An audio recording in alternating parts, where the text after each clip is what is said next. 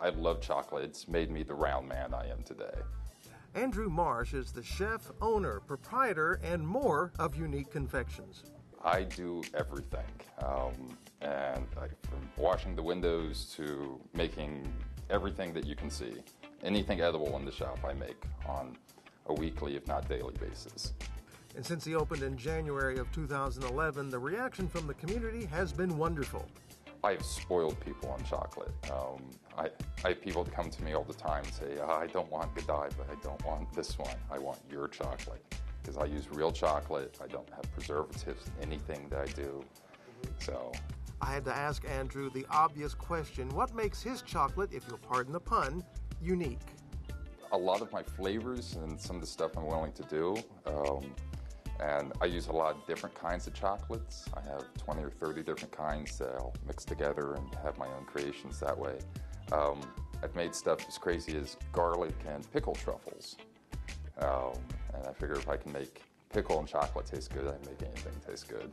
You get a fine sensory feel of chocolate walking through the door at Unique Confections, and to anyone who does the research, you'll realize making chocolate is both a science and an art. There's an exactness to creating it. It can get extremely molecular. Molecular gastronomy is really what they call it. In regular terms, it means Andrew creates an amazing array of chocolate, and one of his most popular products is toffee. I have a huge toffee selection.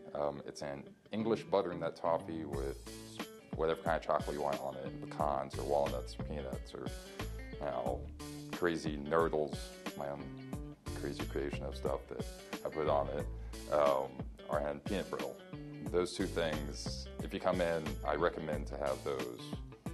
Truffles are a specialty thing I do, and they're nice, but I can eat myself to death in peanut brittle, and I have several times. So the turtle truffles with the bacon.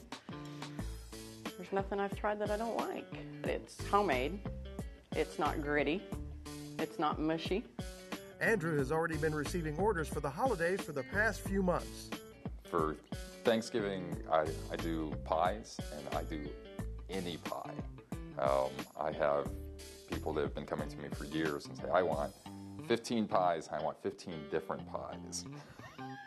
Like lemon chess and blueberry rhubarb and this, and it just goes on and on. So I'm willing to make anything. And then for Christmas, my main specialty is handmade candy canes and Aunt Bill's brown candy.